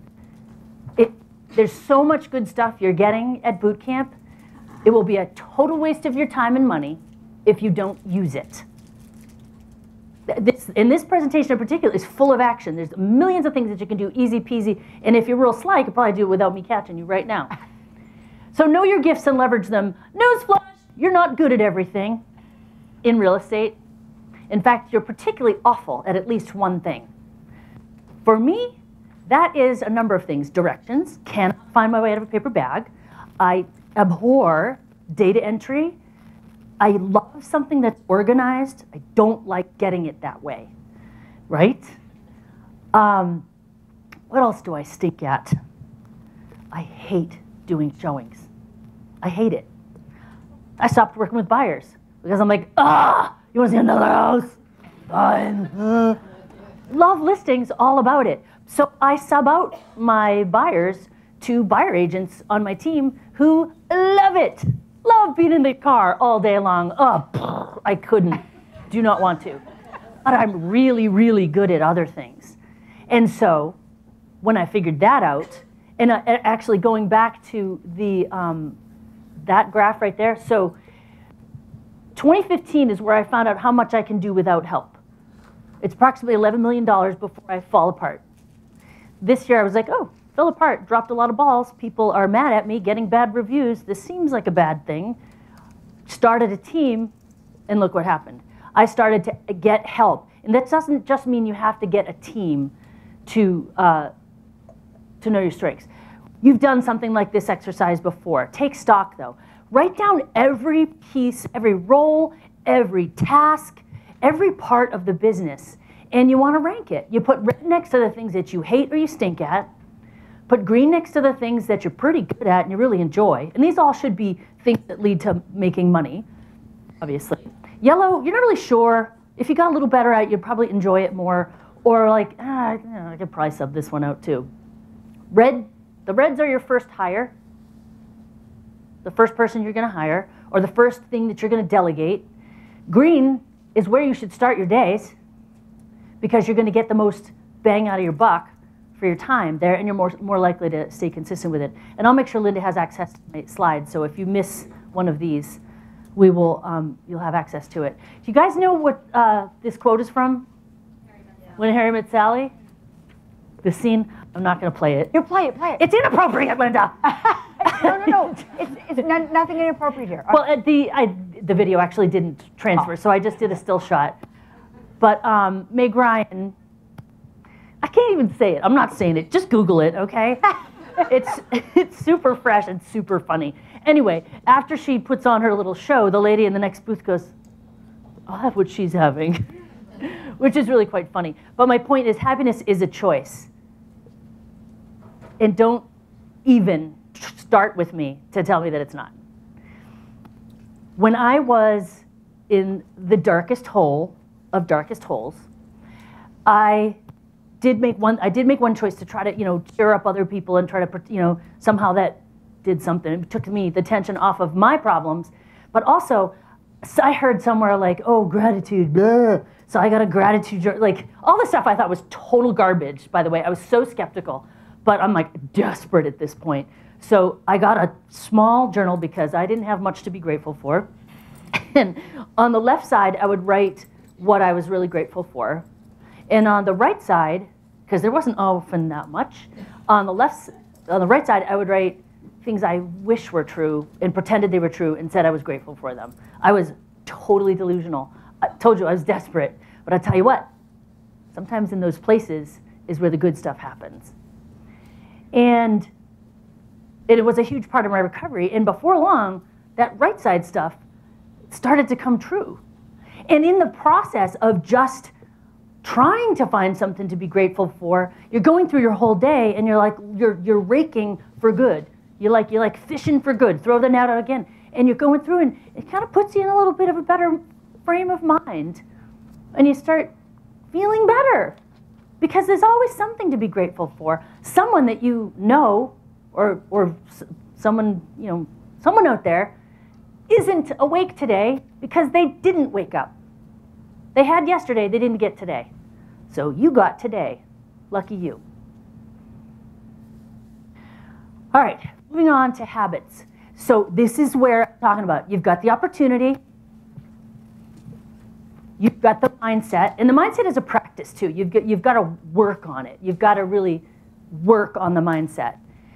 But it's all just going to sit there if you don't act. So when I mean act, I don't mean like have a great 2 weeks after boot camp. Like, wow, February really blew up. That was awesome. What happened to March? Because you stopped acting. You have to be relentless in your action.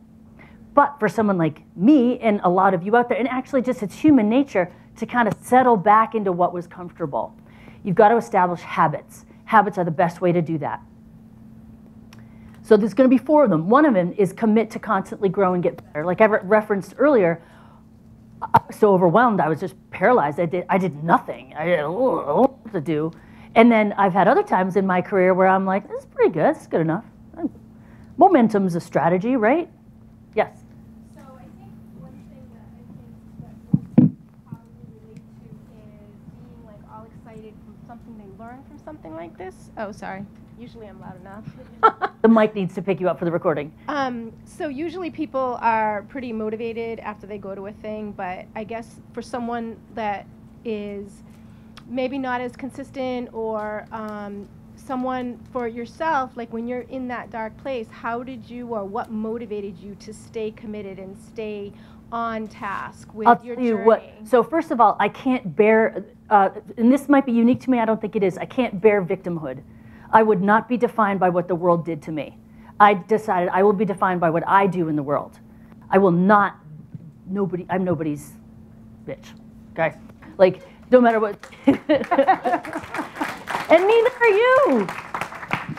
Like, you don't have to be. Stuff's gonna happen to you. Stuff's gonna happen to me. It still happens to me. But it's all how you respond to it. So that was my mindset that I started with, that I, please steal it. I wish you would share more of your other stuff that you shared before, because I think it's enlightening. The bad stuff? So people feel like they've got it tough and they hear that. All right, you want to hear the rest of the story? Here we go. So I'll bang through it as fast as I can. Jen, do you want to say? I just have a quick question. On the gratitude journal, where you did the stuff on the left, where you're stuff you're grateful for, and then stuff on the right that you wish was true, can you give an example of that? Yes. Okay. So the question was, on the gratitude journal, on the left side, I would write, I was truly grateful for these things that were actually true. On the right side, I would write about things that I wished I could be grateful for, but they weren't true. So I would say, I am so grateful that Mark and I are totally on the same page about parenting. I am so grateful that all my bills are paid. I'm so grateful that I'm super fit and healthy. None of that was true. But I just put my brain there for giggles. All right, so you want to hear the rest of it? Fine. So I've got, what have I got? I got 4 kids now. And we went, so our house was in foreclosure. We're fighting and couldn't get divorced, la, la, la. I got pregnant again. I don't really know how, quite honestly. Put that out there. Just what? You were blessed. I was blessed. Yes. So we were like, okay, let's do this. Like, let's go. I don't know where we're going to live, but let's make another human. All right. So we waited and waited to tell anybody because we were also a little bit ashamed of ourselves. Like, you know how this happens. Our parents were already helping us out financially. Like, it was just mortifying to be like, hey, Mom, guess what? And so we told everybody finally at Thanksgiving. And, you know, whatever, like 2 weeks later, so we're like trying to get ready for Christmas with $12, 4 kids.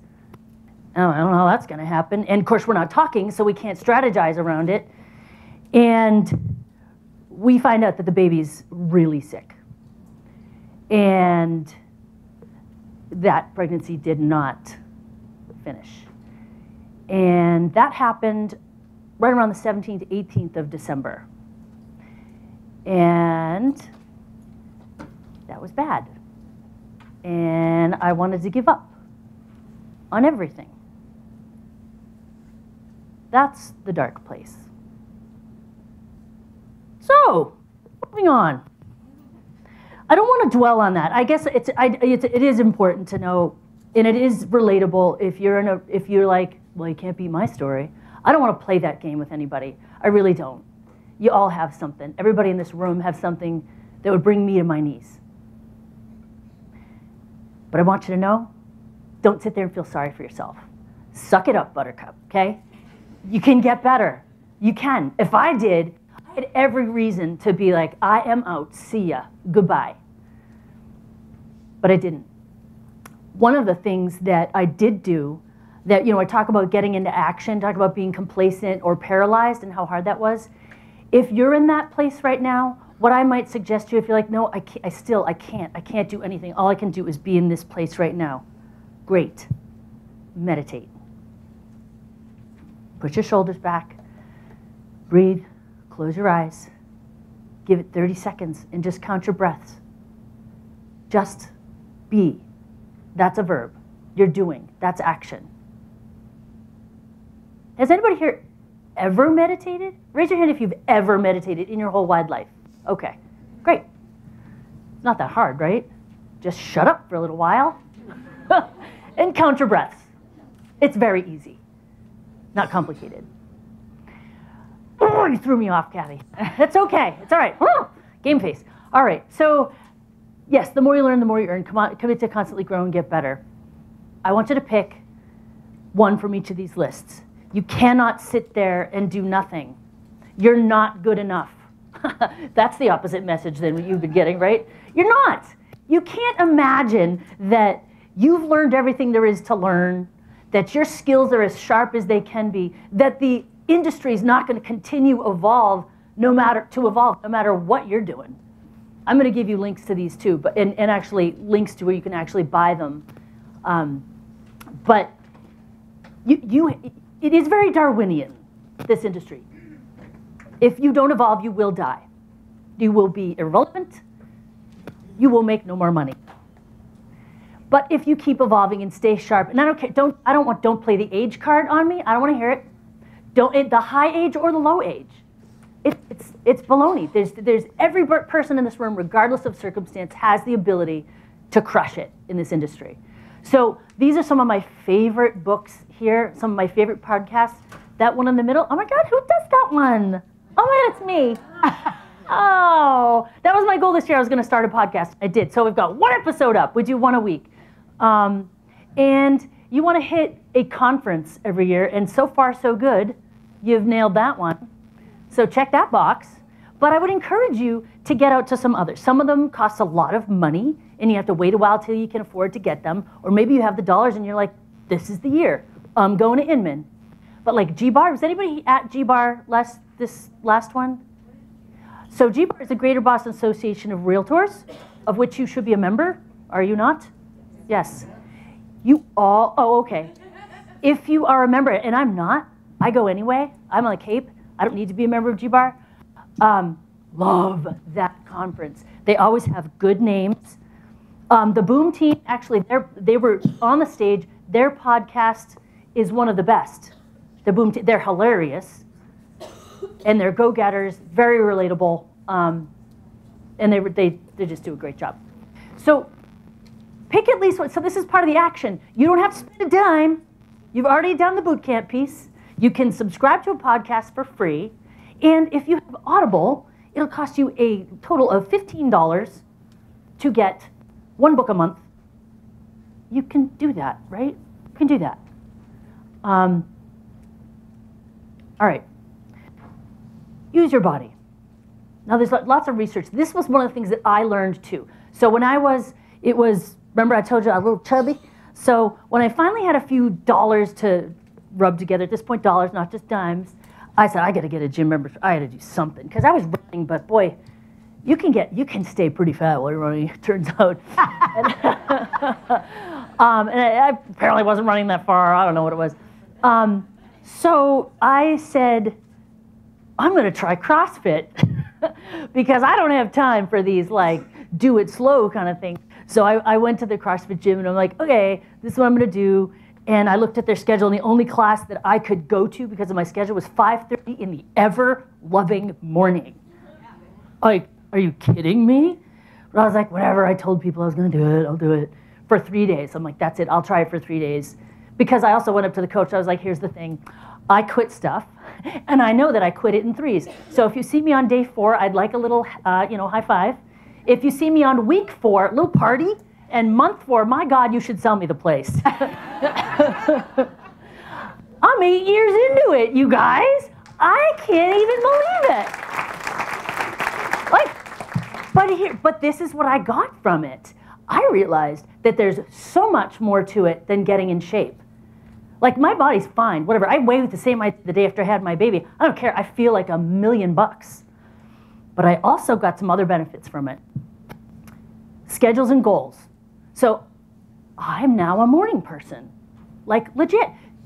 Linda texted me yesterday morning, oh my God, I need your slides. I'm so sorry to be texting you so early. It was like 5:15. I sent her a picture back from the gym, like, booyah, like, love doing that. Because also, you walk around all day and I'm like, did you work out? Well, I did. Of course, I haven't yet today. I have to go back and sit. Isn't it the worst when you're trying to work out in the afternoon? I'm like, come on, you can do it. You can do it. Like, there's 100 different things that get in your way. You got to do it in the morning. It builds your brain. It helps you break bad habits. 100% true. I'll add a couple of other things. So staying competitive with yourself and with others, there's nothing wrong with being competitive. Winning feels good. You should be out there winning for your clients all the time. How many people here were on a sports team ever? Yeah. Do you see the parallels?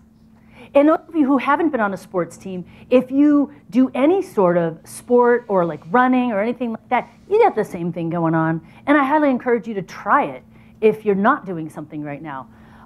Because you're also around people who are also taking care of themselves. It turns out the people at my gym are all like achievers in their own fields. We've got doctors and lawyers and PTs and like all sorts of it. We've got a vet in there, and they're all kind of the best that they can be. They're all working to better themselves. What great mojo to be around. And it definitely builds self-esteem for a healthier you inside and out, and you'll work smarter and not harder. I think one of my favorite things though is that environment, the people that you're around. I've got, people who don't put up with my excuses. I love it. And it feels like a team too. I love that part of it. Wait a minute. Everybody get up. Stand up. All right, nobody here wants to get old, like old in the negative way, right? I want to get old in the real way, like live a long, long time. And there's a study that says if you can get up and get down from your chair without touching it, what does it say, Linda? You're not going to get old? Is that right? You'll keep your balance, you won't fall, Ladies with the heels on, you get extra points for doing this. Touch your butt to your chair, but don't sit. Just touch your butt. Don't sit down! Get up. Oh, hands in the pockets. I like it. Okay, all right. Don't touch anything. Down again, touch your butt to the chair. Do not sit. Up, down, Up. Take one foot off the ground. Touch your butt with heels. Ah, that was hard. Back up. Other foot. I can't do the other foot as well. And good job. Both hands up in the air. How often do you do this? Not often enough. We spend so much time sitting. Our bodies, we don't even know how to squat anymore. Okay, hands down. All right, shake out your legs. All right, you worked out. Everybody gets credit for a workout. Yeah. And we did it together. And you can do it. So again, I don't want to hear anything. Oh, I can't do that. I've got bad knees. Really? How did you get here? I didn't see you come in on a wheelchair. And if you did, okay, we're going with the arms. Again, be nobody's bitch. Practicing your art can help your career. Oh, we'll go back to that. So you can't be on all the time. You are on a lot of the time, right? You're presenting a property in its best light. You're presenting yourself always. You're trying to make an impression. People are judging you, which is hard and anxiety producing, but it's true. It's the nature of our business. So you're on all the time. And you don't really get to let your guard down. That is exhausting. We come home at the end of the day tired, not because we moved our bodies. We've already been over that. We sit on our butts most of the time, whether it's at a desk or behind a wheel. So we're not getting a lot of exercise. That's not what's making us tired. We're exhausted emotionally and psychically because we've been on. You have to be off sometimes. Off with a capital O, which means you've got to find, now I say art. You can paint if you want, but you can also, this might overlap with your sport too. Where do you lose yourself? Somebody tell me, did I hear cooking? Cooking, okay, give me another one. Golf, yes. Then you are dead serious about that. The look on your face, you're like, golf, and I will kill you at it. I got it. I'm not going there. What else? Dancing, yes. Sewing. Wait, what? Sewing? What else did I hear? Live music, repurposing furniture. Who knew? Did you know this about your friends? Probably not. What else? Scuba diving. Crafting, right? Don't you like to just spread crap all over the table and this gets here and I'm going to cut a little piece of that and I'm going to really lose yourself in that. What do you nerd out about? Come on. Nerd out. What do you get like, oh my God, you want to talk about CrossFit or whatever, you know, like what gets you? Like, let's be honest, are you in a forum for something we don't know about? I bet you are. All right, you gotta go there. You have gotta go there and just let go. It could be Sudoku. One of the agents on my team, she gets super nerdy about analysis. So she has to draw a lot. She's like, I actually love doing like CMAs. You know, she's like, and I look at it 10 different ways and I have all these different models and I'm like, okay. That's why she's on my team because that is not my cup of tea. But she actually can go way too far and waste a lot of time doing that. And you have to be careful. That thing that you get lost in, you get lost in. So you've got to put walls around the time, but you have to make sure you're doing it. So she will analyze stuff for sport. God love her. 5 minutes, Katie. 5 minutes, Katie? 5 minutes. Oh, rats. All right. So if you don't know what your art is, I want you to think about what you had fun doing when you were a kid. You got to do it again. What were you good at? Did you used to sing, play piano? Go get a piano. God knows everybody's trying to give them away, right? Ever try to get rid of a piano in a house? You know what I'm talking about. All right. Oh, this is the biggest one. Own your time. So we have 5 minutes to tell you how to own your time. Here we go. A little structure goes a long way. These are my 4 big, and they're big ideas about managing your time. The first one is rituals. Second is ideal week. You're going to give each day a theme. Power blocks, you reserve 9 to 12, which is your most productive time for productive work. Buffer zones at the start of each power block. This is when you're going to do all the stuff that attend to all the stuff that tends to distract you. All right, I'm going to go through each 4 of these, and these are my rituals. Rituals are the things that start and end your days at home and at work.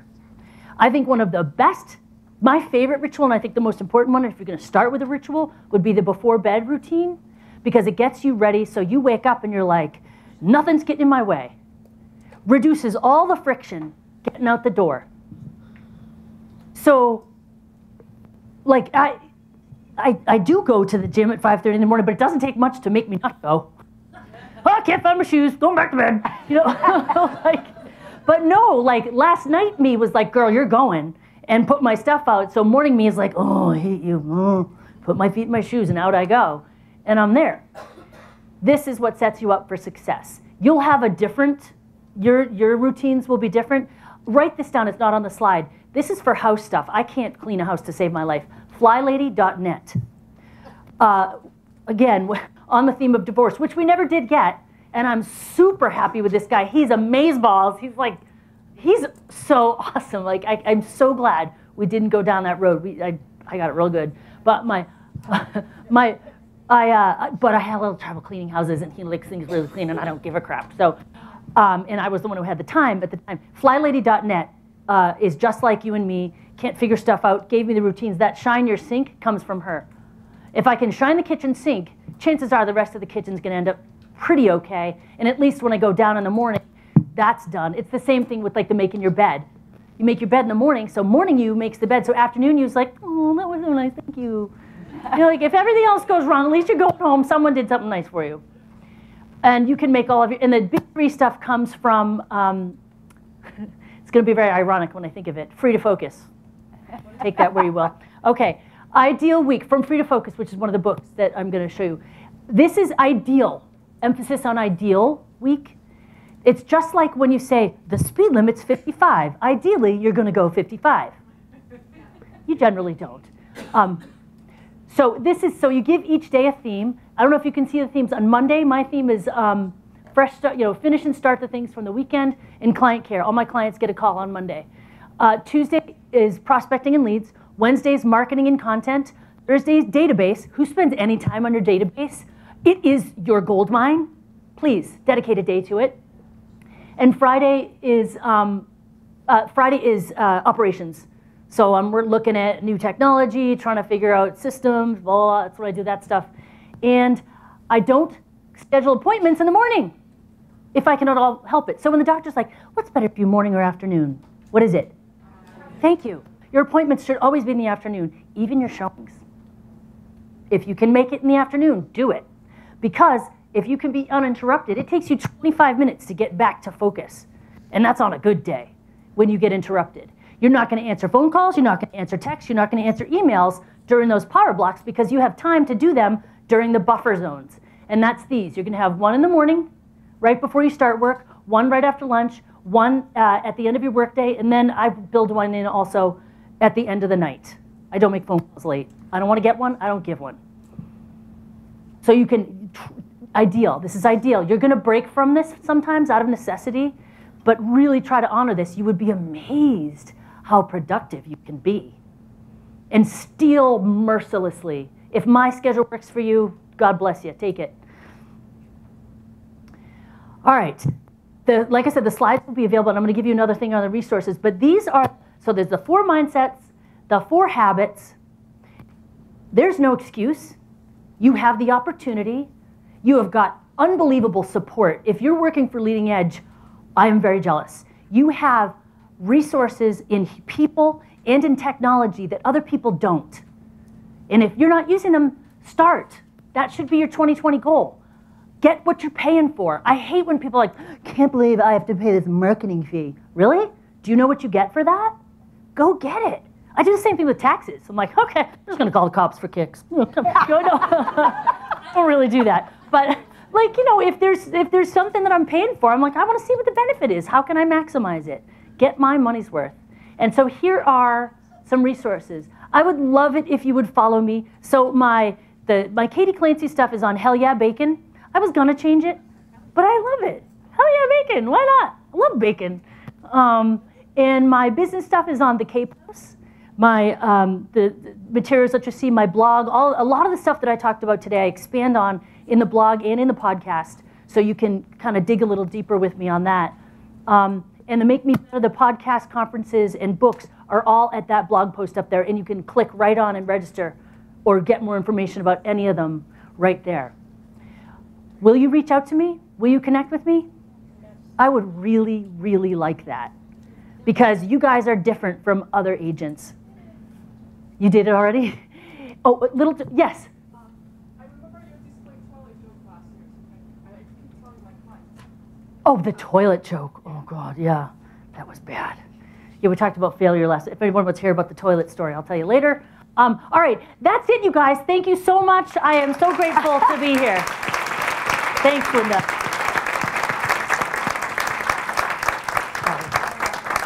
Katie, as always, delivers. I thank Marilyn Ellis for this. I think this is a fabulous way to end today. The man on top of the mountain didn't fall there.